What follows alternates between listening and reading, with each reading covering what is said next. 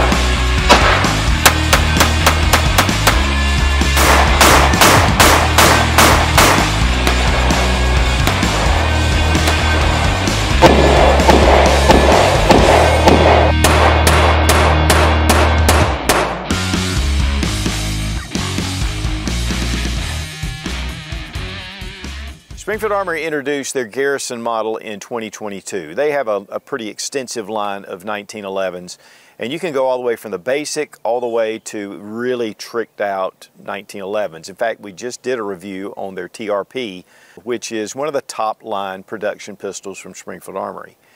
But this is one of those that has that traditional look, yet it has the upgrades that make it very shootable at the range. And to be honest with you, this is my preferred choice for a 1911. Now they've introduced the Garrison in the 4.25 inch barrel configuration. Same as the old Colt Commander or Colt Combat Commander, because it is an all steel frame. It gives it just a little less length with the barrel, and so it makes it just a little more easier to carry. It drops the weight down a little bit. And there are some definite advantages with this size handgun. In fact, the Colt Commander is one of my favorite size 1911s because it's just kind of that in-between. And while there's only 3/4 inches of difference between the barrel and the slide, there are differences at the range and there are differences in carrying it. And we want to give a big thank you to Springfield Armory for sending the Garrison 1911 4.25 inch model. So we're going to show you some differences between the 4.25 inch and why you would want it, or maybe you choose the full size 5 inch.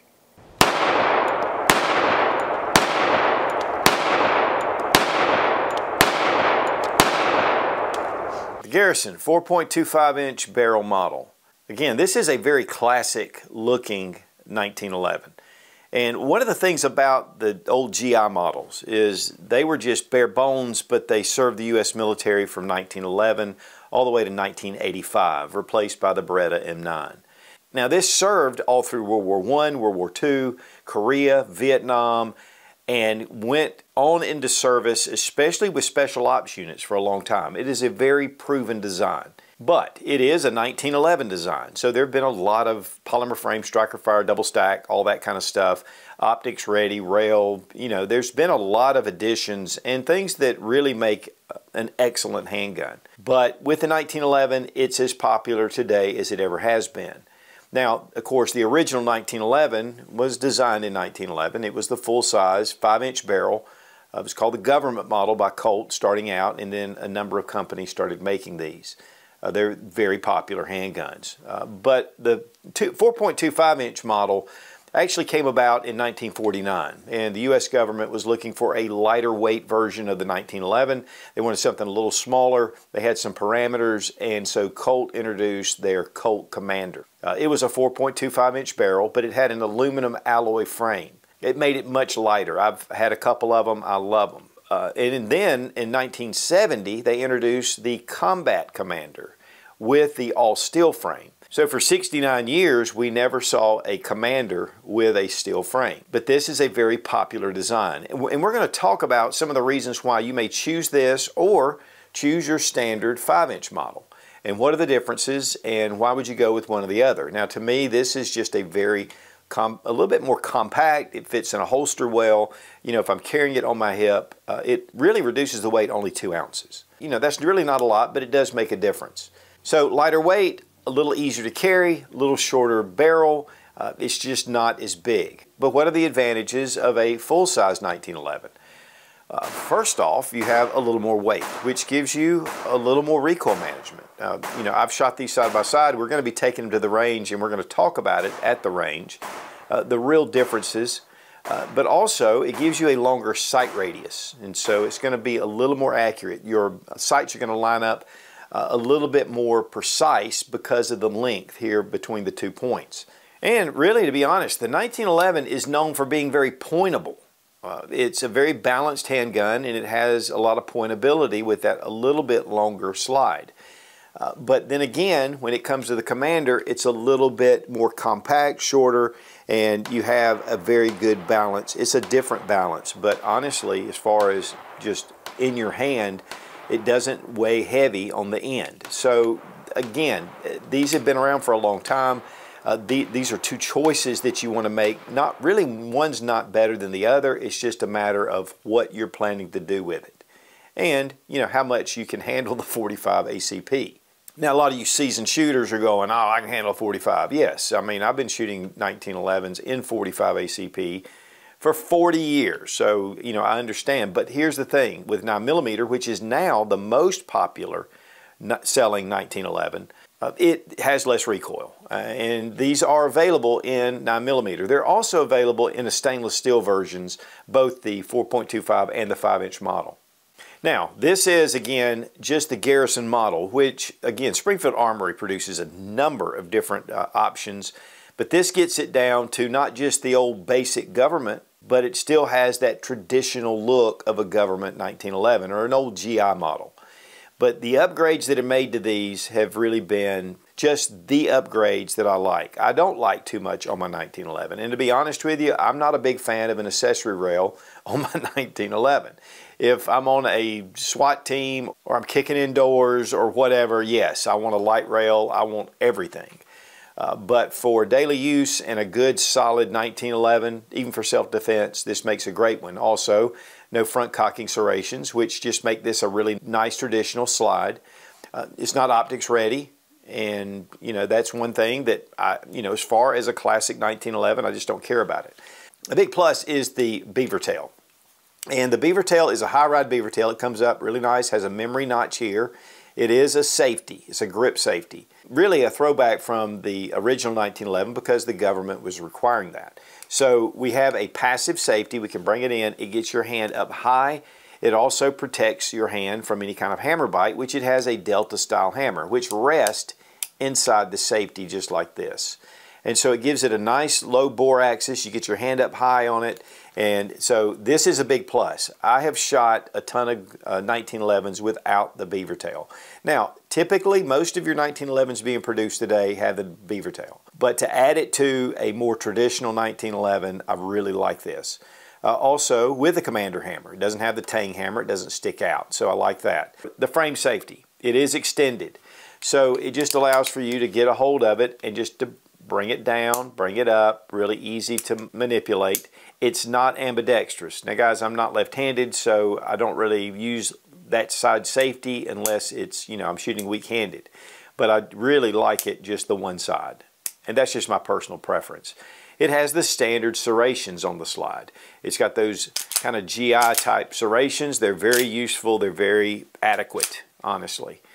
And then, of course, with press checks, it's slick slide, so, it's going to have to be done a little bit differently. It just doesn't have that advantage. Now, not only is it a stainless steel barrel, it has a stainless steel barrel bushing. And this allows for this to mate up to the barrel just to make it more accurate. But on traditional 1911s, we have a blued barrel bushing. This just happens to be the stainless. Very smooth finish. That hot salt bluing is beautiful. I mean, they have gone back to it, and it just makes it a beautiful finish.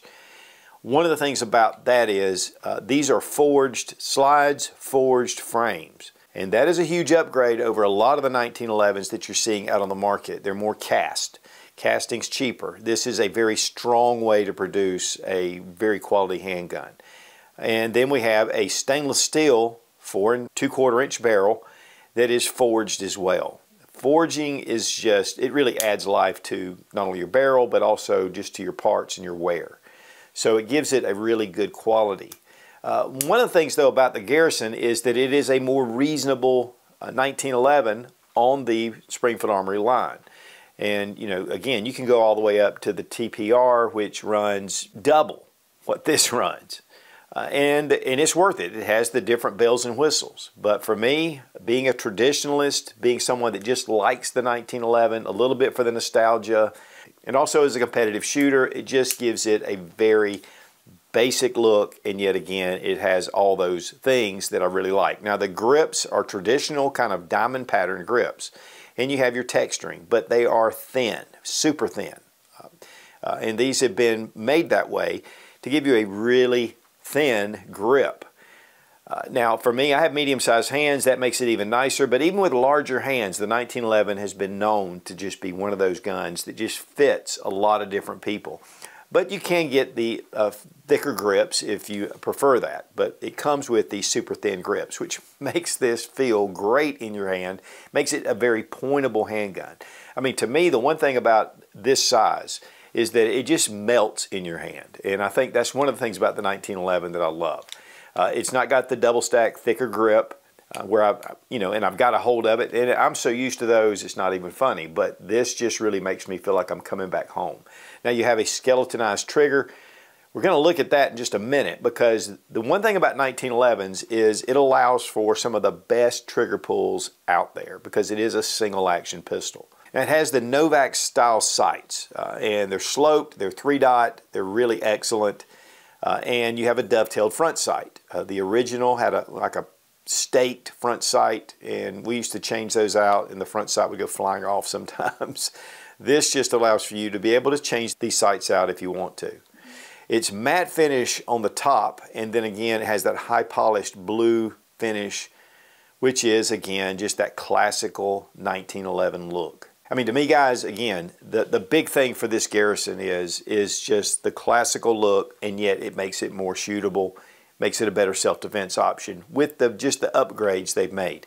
Just what I want and not a lot of extras. And that's the appeal to me of the Garrison. Now here on the back strap, it is checkered very well. It looks like 24 lines per square inch. It is a steel mainspring housing. It is flat. A lot of times we're seeing polymer or aluminum, and so this makes it really a very nice gripability.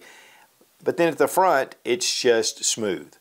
And so, a lot of the 1911, especially upgrades, have the checkering all across the front, and sometimes even here on the trigger guard. But this is, again, that traditional feel to it. And shooting it at the range, it doesn't feel like it's going to slip out of my hand. There are some advantages to having that texturing on the front, there's no doubt. But this is a very comfortable gun to shoot.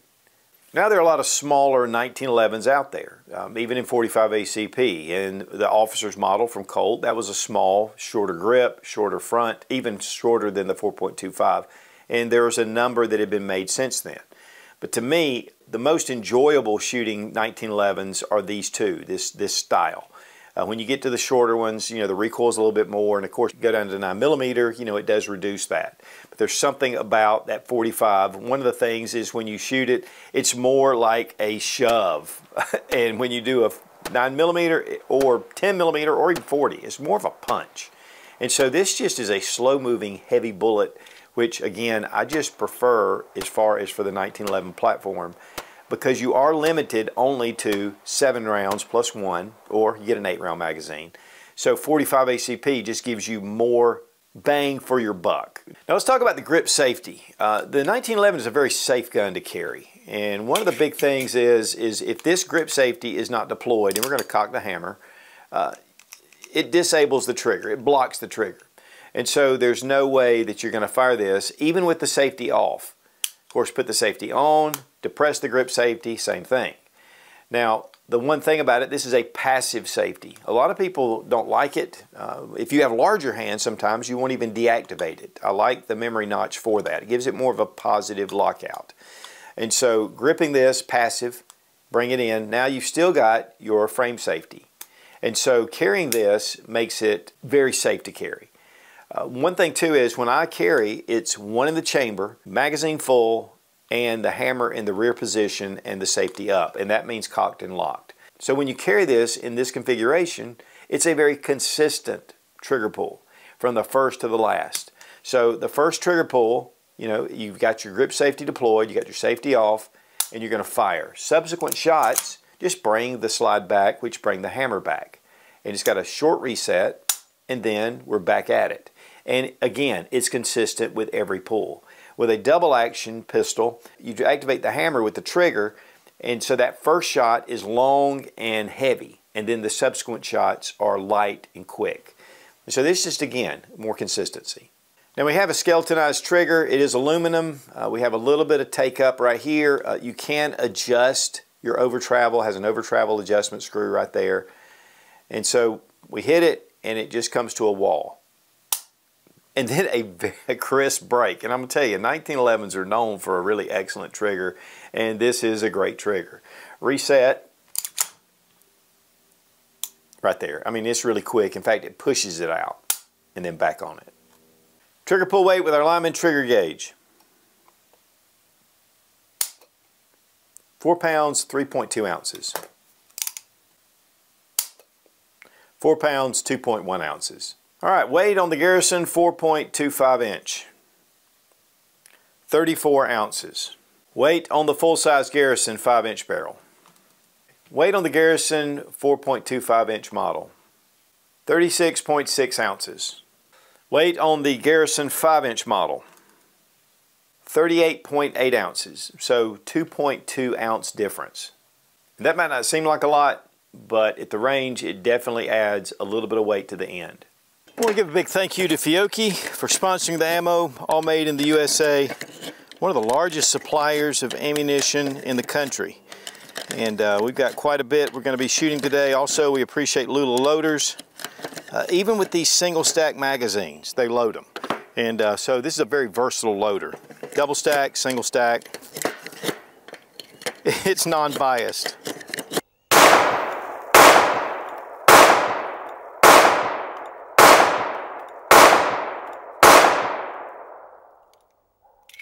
When it comes to the 1911, I mean, guys, it's been around for a long time. It stood the test of time. It's been in combat for generations. So there's a lot of mystique around this handgun, but there are reasons why. I mean, it is such a shootable gun. The grip angle is legendary. The thinness of the grip. Even if you have larger hands, the 1911 just fits really well in your hand. The beaver tail gives it a lot of traction at the web of your hand, makes it just easier to shoot. A little bit of extension on that frame safety. Again, guys, this gun has exactly what I want and no more. I like some upgrades, but I like them minimal because I like to keep that look. The Novak sights are excellent, and I can change those out if I need to. Got those really thin grips, and that bevel in the magwell just makes it really easy. And man, when you rack that slide, that steel on steel feels great.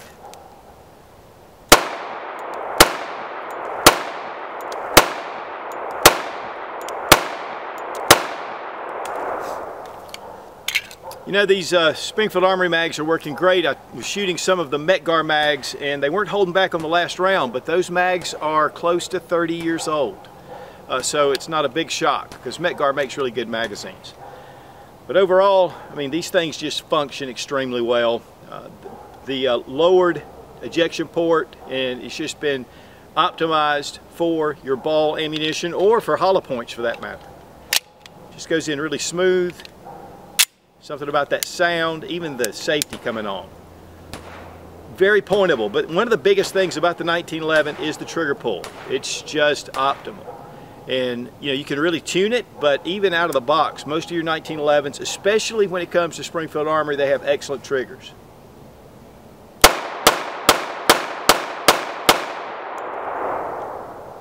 Very manageable in the hand, even in 45 ACP. No, it doesn't have the accessory rail, doesn't have the front cocking serrations, it's not optics ready. But this is still an excellent handgun. And I don't want all those things on a classic 1911. But that's just me.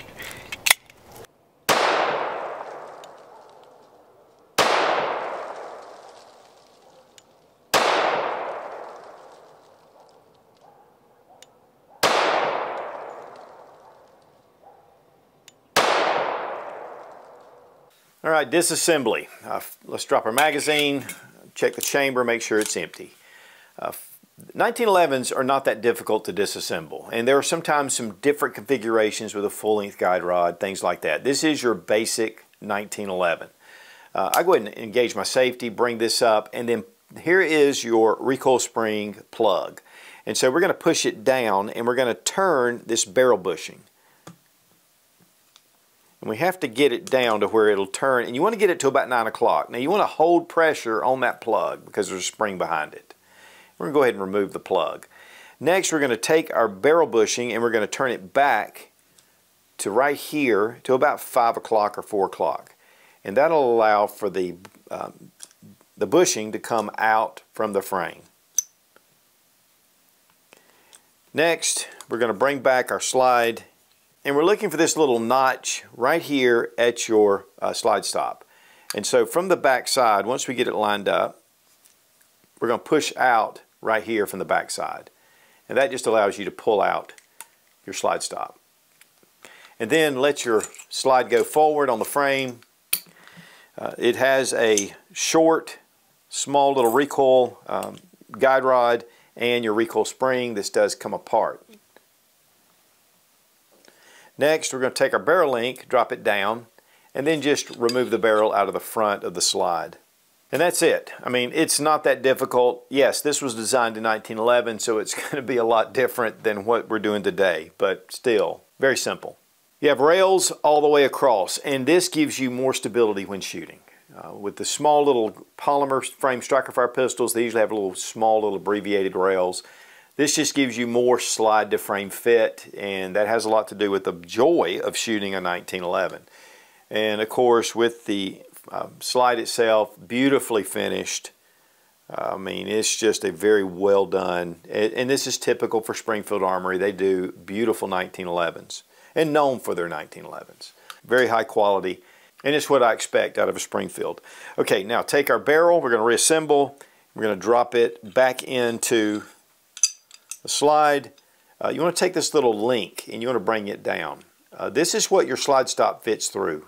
Then we're going to take our recoil spring and our guide rod, put it back together and slide it through. Just get it set in the right place. Next, bring over your frame and your slide together.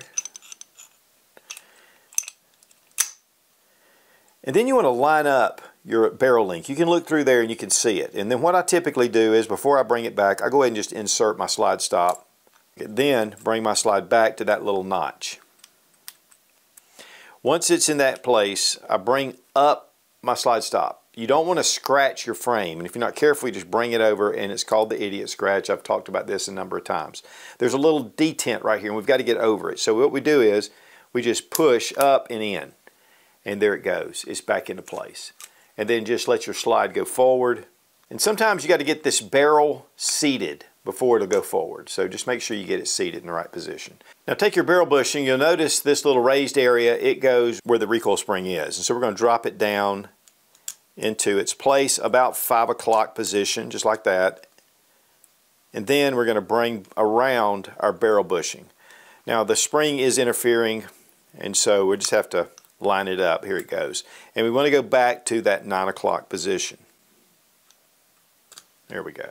Now take your recoil spring plug, put it over the spring, drop it down into the slide, and then just catch that lip, push a little bit more, and then your bushing will set into place. That just holds your recoil spring plug into place.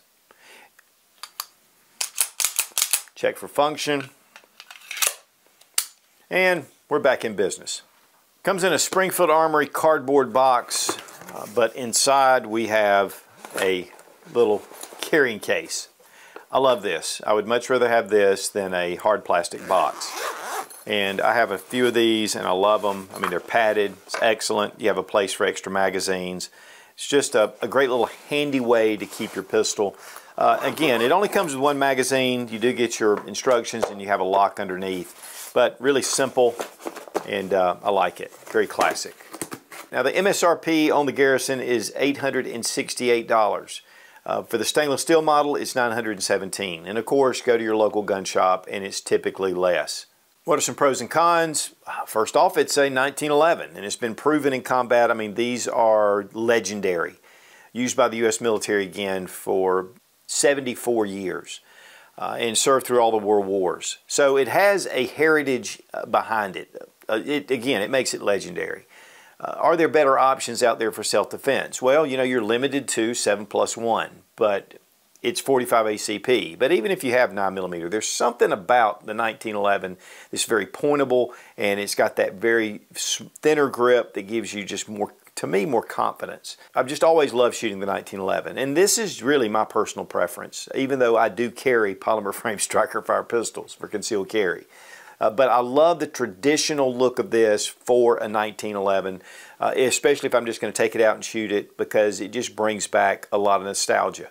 There are other options of accessory rails. You have, you know, lights, lasers, optics ready, front cocking serrations, all the bells and whistles, checkering on the front strap.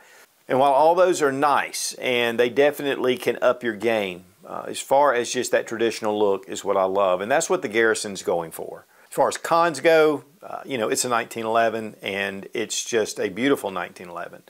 So if you're looking for a 1911, there's no cons to this to me, unless you just want to get those upgrades. And Springfield Armory has those as well. 1911, I mean, it's as popular today as it ever has been. And a lot of that has to do with it just serving the U.S. military as long as it did, and it's combat proven. And whether you go with the Garrison 1911 with that a little bit shorter, 3/4 inch shorter barrel, which gives you a little bit more compact size, it gives you a little bit less weight, it's very handy, or you go with the full-size 5-inch model, which gives you a little longer sight radius, gives you a little more stability at the range, a little bit less recoil, a lot of pointability. And guys, honestly, it just gives us more choices. And again, we want to give a big thank you to Springfield Armory for sending the Garrison 4.25-inch barrel for this review. Be strong, be of good courage. God bless America. Long live the Republic.